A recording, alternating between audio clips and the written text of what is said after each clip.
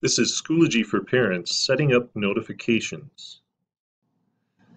As a Schoology parent, you have the option of selecting notifications for your children, either daily or weekly. You also have the option of setting up if you want notifications if there's a missing assignment. Here's how you do this.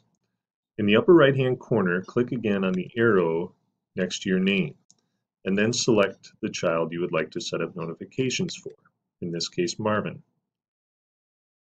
Now, when you click on the arrow next to Marvin's name, you can come down and select Settings. If you click on the Notifications tab, you now see that you have the option of turning on and off an email summary. If you turn it on, you can set it for either daily or weekly. In this case, we're going to set it for weekly at 5 p.m. on Fridays. The other thing you can do is select if you want an email notification if there is an overdue submission.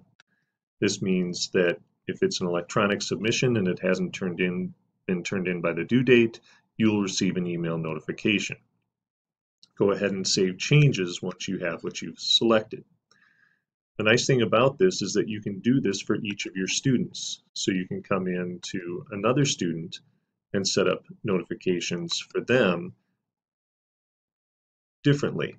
So maybe for Michael Mouse, I might want daily notifications to keep on top of things, whereas Marvin at the high school is a little more self-sufficient and he can have just weekly notifications.